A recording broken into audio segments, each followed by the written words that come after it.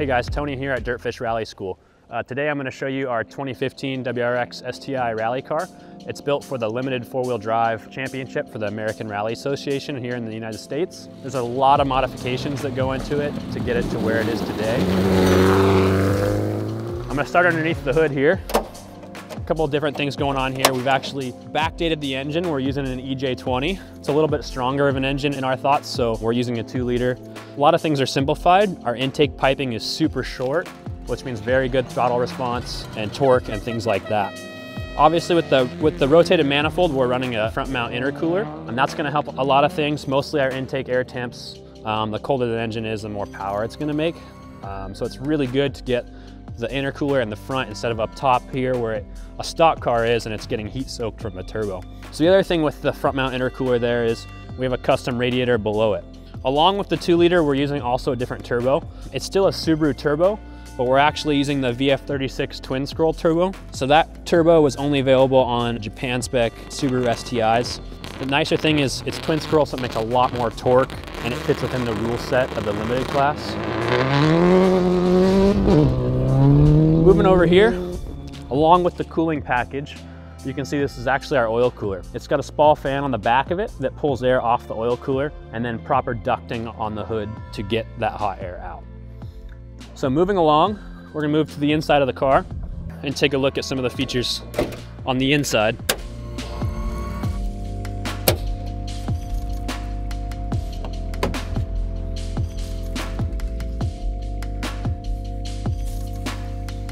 All right, so much like the engine bay, it doesn't look like a stock STI in here.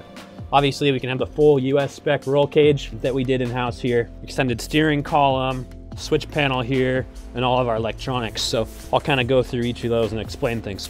For our ECU, we're using a Motec M150, and that runs all of our engine and fuel pump and things like that.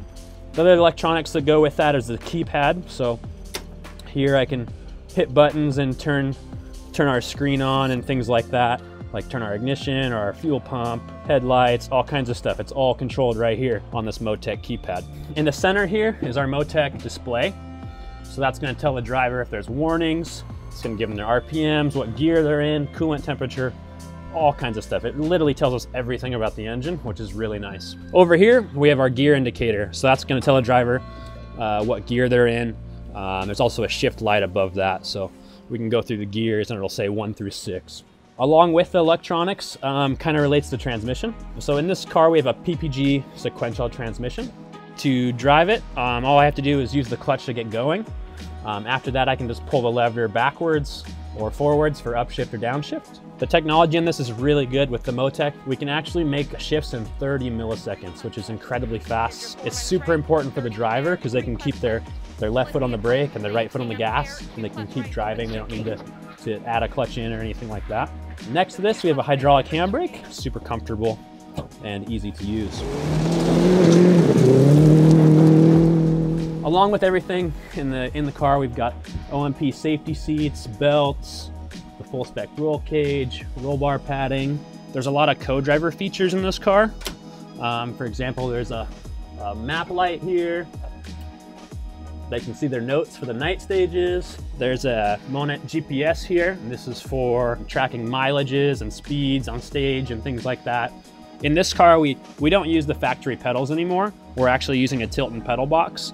So the pedal box is floor mounted, so they mount from the floor. Normal pedals swing up, these ones actually swing down. So they're super easy to service. They're super adjustable. There's separate master cylinders for each circuit. So that's really important in rally.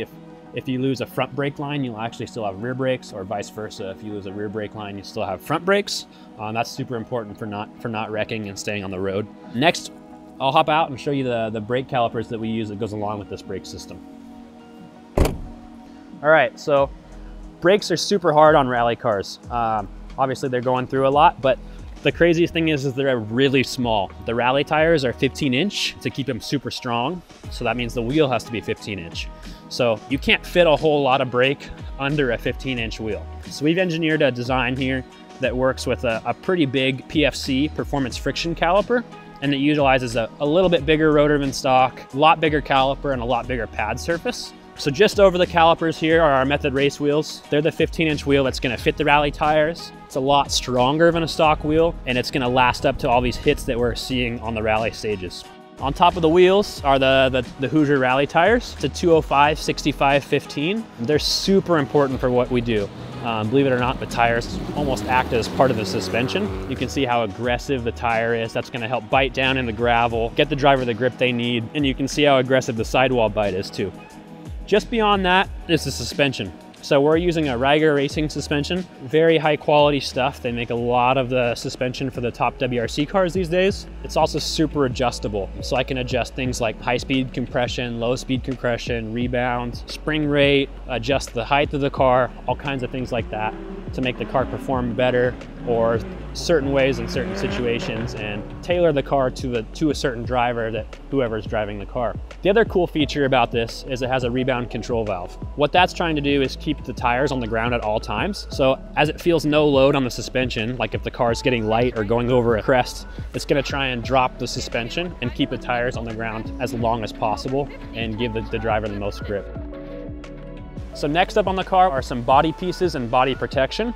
As you can see, we mount our bumpers a little bit differently. The OE clips just don't quite do it, so we make a mounting structure that the bumpers bolt to, and then it's super strong. I can't rip the bumper off or anything like that, so that makes it last a lot longer, and it's super rugged. Looking inside the wheel well, you can see our custom fender liners. These are a lot stronger than the OE plastic, and they won't rip and shred or rip out when you hit a water crossing and things like that. Per rally rules, you have to have mud flaps on all drive wheels.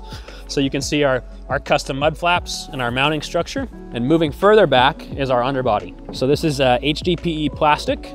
We build a mounting structure underneath that allows the plastic to bolt to it. And then we can change it out every couple rallies if it's getting rashed out, or every other rally, whatever needs to be done. The plastic's actually pretty inexpensive, so it's a really good tool to keep the bottom of the car from getting rashed out or beat in. Moving up, we actually have Lexan windows all the way around the car. This is gonna keep some of the weight out of it and are super functional for the driver. This one's actually got a little slider. If they need a little air, if they need to hand their time card out of the window, this works pretty good. So another weird feature with this car is we had to cut a lot of sheet metal and a lot of weight out of it to make it super competitive. So this thing's right on the cusp of the weight limit for the rule set. So there's actually no rear speaker tray in the car, so there's no hinges for the trunk. So the trunk actually comes all the way off. So it adds one more little step to get it off, but it's super lightweight. There's no more metal up in here and hinges and all kinds of stuff. So that allows me to get back here. Normally there's a spare tire here, but you can see the jack. There's some suspension adjustments we can make on the top of the suspension. Batteries back here, it's relocated to the back. So there's lots of stuff we can do back here. Usually the tools are back here too. So that's an in-depth look at our 2015 WRX STI rally car. If you have any questions, leave a comment below and we'll be happy to answer those.